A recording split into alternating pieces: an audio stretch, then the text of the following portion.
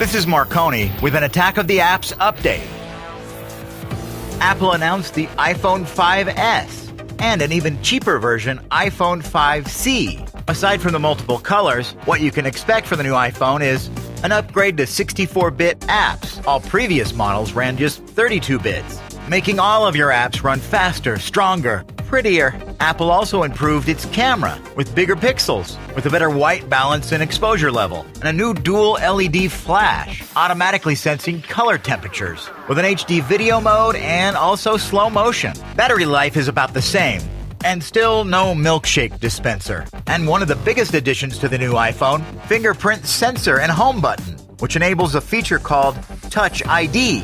It scans the fingertip of the person pressing the button, eliminating the need for a lock code, which also means the end of the repeated ritual of entering your Apple ID password every time you download a new app. With all these improvements, the new iPhone sounds pretty great. I give it 3.5 out of 5 Ninja Stars. Only because, come on, no battery improvements, and most importantly, no milkshake dispenser. The iPhone 5S will go on sale September 20th, starting at $199. For more iPhone updates, apps, and all things internets, check out my podcast page at marconibaloney.com for Attack of the Apps.